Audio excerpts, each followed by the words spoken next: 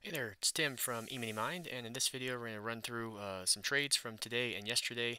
It's Thursday, June 1st, so let's get into it. We're talking about the ES here, and if I go through I got a handful of notes I want to run through, and we'll just start with Wednesday and then go to today.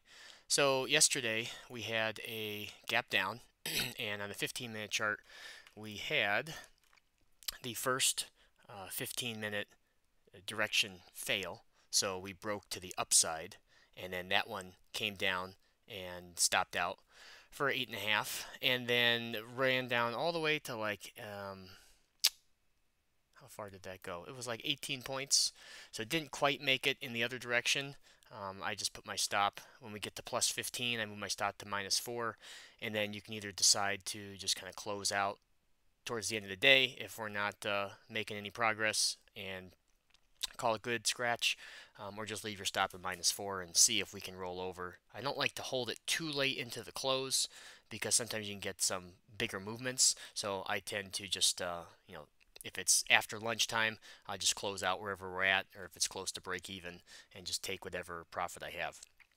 Tuesdays had a nice plus 20, and then today we actually filled the gap on the first 15 minutes, so there was no 15-minute breakout. I know we ended up running pretty strong to the upside, but on the whole, if you pass on days where we fill the gap, those are the days where we end up chopping around and like breaking one way and then breaking the other way and not going plus 20 on either of them. Sort of like we had yesterday, although we got pretty close yesterday. I thought we were going to get there, but we didn't. So that was the 15 for the week, Monday holiday, so no trade there.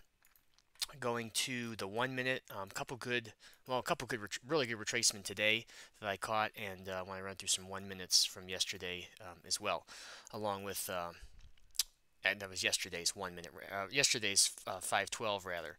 So on the trades from yesterday on the 1 minute, we had 701 was, let's see, this is today. Back it up, and that is. So yesterday we were kind of in a range right off the open, and it didn't last too long, but once we got out of the 30-minute mark, we started to sell off. And so one of the things that you want to pay attention to is the NYSE Tick. And when we sold off the first break below, I bought 701 above the high of this hammer because we had just broken below the 30-minute low, and you know at that point we haven't been trending, so there's the chance that we just break below and then bounce and come back into the range. So I took that one. It spiked a little bit and then rolled over, so nothing as far as follow through on that one. But the important thing that occurred yesterday is when we have all these hammers on the way down here, none of them were none of them corresponded with a low NYSE tick. So there were lots of hammers on the way down, but they did not correspond with a low NYSE tick. And the low ticks that we did have, like I'm pretty sure there was one here at 712. We had a low tick and then we went lower. So you have a tick divergence, meaning you have a low tick that lined up with lows for just a minute or two, and then when price goes lower, that's signaling that we're going to be trending lower. If we had a low tick on the NYSE that lined up with low price and we started to bounce and break these candles highs and break swing highs, if the low tick at low holds, now you have the chance of that being the low of the day. So none of these hammers were really buyable because we had the tick divergence and we didn't have a low ticket low. So you don't want to get caught in trying to buy lows on a downtrend because even if you do get a little bounce, it's just going to be real small and not worth taking. So didn't have much in that part of it. Well, I should say on the 1 minute. If I flip over to the halfway backs, the way that I got into the short was 7:07, so 37 minutes after the bell. It's Pacific time, and that was right here. So this corresponding little swing, we had a double bottom with a break of the swing high, that corresponded with the hammer that I took here. So I took that like right down in here, and you can see the double bottom. We pulled back, and there really was no support there. We started to go lower, and we did put in this little V, but by and large, if you exclude that, we kind of went lower from there. And so we had a low tick over at, I think it was here, 703. Yeah, 703 we had a low tick. So when we broke this low right here, I drew up a short. And lo and behold, that short lined up nicely with the 30-minute low right here. So sometimes you have to get into a trade or two to kind of really get a feel for how things are going. I mean, yes, you can watch and you can glean a lot from the first 15 minutes of observing, but I have no, if I had to do it over again, I would totally take this hammer as a long, because we could have just as easily rallied here as we went down. So at that point, it's kind of like an inflection point of we're either going to bounce or we're going to go down, and if the long doesn't work, then I can take a short. And so that's what I did here. It was kind of a continuation of this series from the swing high down to lows, and then if you back up all the way to going even further back, we have that to lows. So the high of the day down to this swing low, bounce to the 50, down to the negative 23, bounce to the 50, and then that's where this 41.92 set us up, and that was a knockout. That thing rolled pretty nicely. I drew up the next retracement like that, and then I brought my stop down above this swing high as we started to roll over here, and then I drew the next retracement like that, and that kind of chopped around a little bit, and then the next retracement I got lucky, or I just followed the plan, I guess, and that one came just one tick away from my stop. So it was 41.8651 as the 61.8, so I round up and then add 2 ticks. So that was a 41.87 1/4, and so my stop was 1 tick above where price traded. So I'd call that a little bit lucky. This could have just as easily been 41.8650, and then adding 2 ticks would have put me right there. So that rolled over, did that again, drew up the next retracement.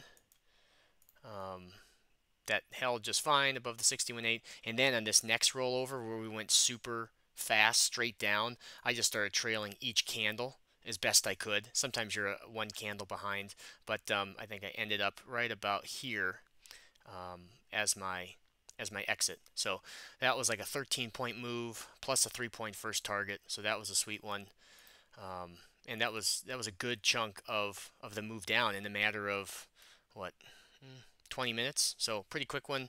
I guess it's not that quick, but a nice I would say home run winner on the break of the low tick and just below the 30-minute low. Going to today, there was a 1 minute, so no 15-minute because we filled the gap. And then the retracements, we had some nice moves today, but didn't really have a lot of micros following larger drawings. So I always like to start on the larger time frame here by doing like a 5-minute chart, and then you can draw up a retracement and then look for, so rather than just putting a short out here at 41.8550, like rather than just put a limit order out, I'd rather come into the market here and look for some kind of a sell-off. And this one kind of did, followed it up with a retracement short, but we were kind of in the middle of the range there, and that was right at the top of the hour as well. So I didn't take that 41.8550, but I did at 7:16 on the 1 minute take this guy up here. It's kind of sticking up above. It was the high of the day at the time. We look like that, and I go back a little more like that. And so this didn't have a corresponding high tick at highs, but if you look at the range for the day, we came down, we came up. It's pretty sideways. Yes, there's a downtrend and an uptrend, but overall this high was just a little bit higher from where we started. So very horizontal, Whereas if we go to yesterday, I guess what I'm getting at is so same kind of thing. This hammer here, the price action leading up to that was very horizontal, and so yesterday we ended up going lower and then getting the tick divergence and having a strong trend down. Whereas today, that same kind of scenario off the open, we ended up rolling over, at least for a little bit. And so shorting that hammer, one tick below lows, 94.50, got a quick rollover, and then this section here where we have these two green candles, I just leave my stop above the breakdown candle because these are inside bars, and then I would move it to above this candle's high once it closes, and then boom, boom, boom, couple candles down. That was an 8-pointer, so that was a nice move down.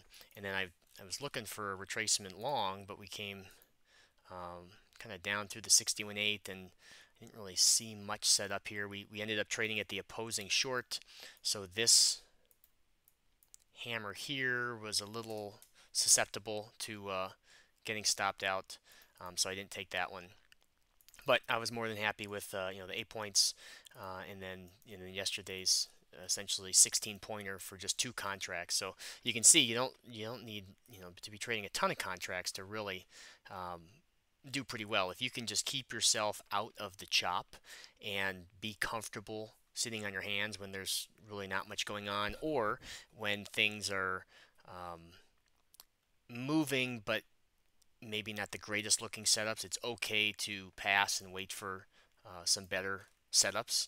And so those are the trades from yesterday and today. Tuesdays, you can go back to if you're in the VIP membership, you can go and watch those recordings. I record all the live Tuesday sessions. So if you have questions, drop them in the comments below.